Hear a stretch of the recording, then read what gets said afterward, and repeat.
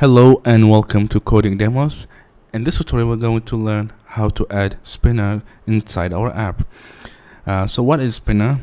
This is how Spinner looks like.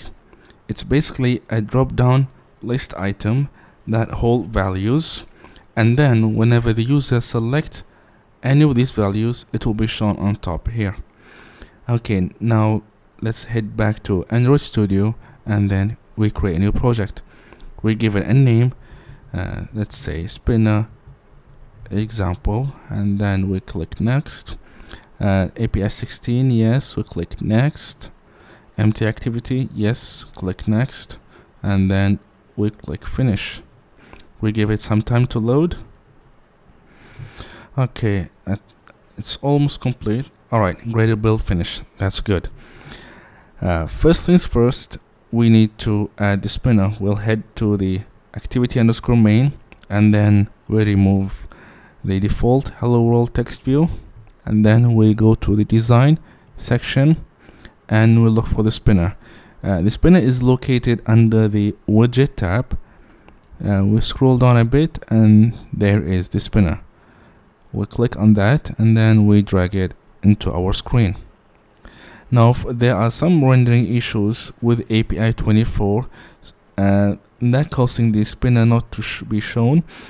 Now to get this fixed, all you have to do is you go to the API 24, which is shown here, and then you click on the drop down and then you choose API 23.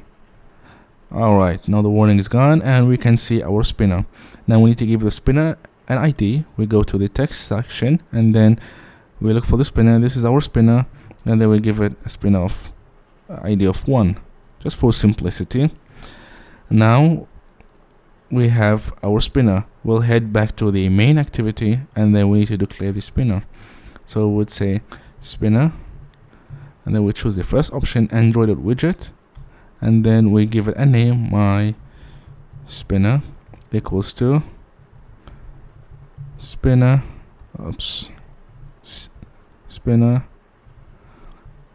findViewById. We need to look for the ID of the spinner, so we'll start with R for resource and then ID, then spinner 1. Alright, now we have created a spinner.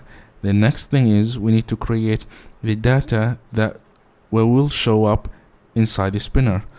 How do we create the data? Well, you'll go to the resource folder and then choose values folder, and then you click on the strings.xml. Okay, under the app name we'll give it some space, and then here we will create the string array. String array, and then we give it a name, say names for example, close that, and then inside the array we'll have items. So we'll say item, and then we give it a name based on the example that I've showed you, which is home, work, other, custom. Let's add that. Home, let me duplicate a few times. Home, work, and then we have other, and then we have custom. That's good. Now we have created the values that we will show inside the spinner. Now we need to code that inside the Java file. We'll go to the main activity and then double enter, and then we create an adapter, array adapter. So what is adapter? Basically it's you can say it's the container that will hold the values and then integrate them with the spinner. Let me show you right now. Okay, so we have this myAdapter. Now for the array adapter we'll do new array adapter. You can see there are so many options that we can choose from. Well, what we need to do right now is we need to give it a context, which is our main activity.this, and then comma, and put in a new line so that it will be easy for you guys to look at it. So first is the context. The second thing is the resource file. Now this resource file is built into Android. So how do we access that? It's really simple. We say android.r.layout dot simple list item 1. That's the one that we need. Now we have the resource file, and then the third thing is the data that we need to populate inside the spinner. So the data is the one that we just created inside the strings.xml. How do we access that? We'll do it like this: get resources dot get string array, and then we give it the array ID. So r dot array dot names, and then we'll end it with semicolon. Now we've just created the adapter. There are a few things that we need to add into it. We need to specify that this adapter will have a drop-down list. It's not just a normal simple list. We will have to make it as a drop-down list. So we'll do it like this: myAdapter.set drop-down view resource. Click on that, and then we give it a built-in Android layout. We can access that as we've mentioned before: android.r.layout.simple, and then we have spinner drop-down item. There you go.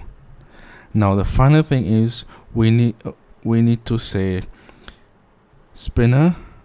We need to set what? We need to set our spinner to this adapter, my adapter. Now if, for example, we forget to add this line, then when we run the app it won't crash, but the data that we've just provided inside this adapter will not be shown inside the spinner here. Because why? Because we forgot to add this line. Now this line will allow the adapter to show the data inside the spinner. Now let's run the app. We'll choose our emulator. We'll go with the Nexus 5, and then we run the emulator. Alright, so the emulator is fully loaded. Now let's run our app. We'll choose the emulator Nexus 5, click OK, then open up the emulator. Okay, build complete. Alright, our app is deployed inside our emulator. There you go. This is the spinner. Now you click on the drop down item.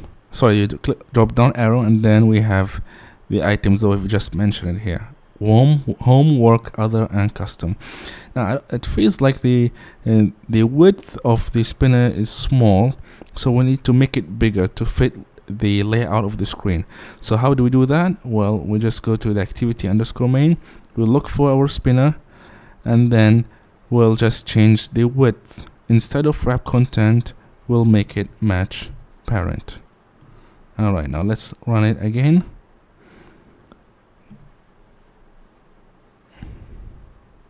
Alright, now the width is full. Good. Choose others. Alright. Okay, we finally made it. Now you have a fully working spinner with items inside it. That's good, guys. Well done. Now if you have any questions or feedback, please leave them in the comment section below. Thank you again for watching, and happy coding.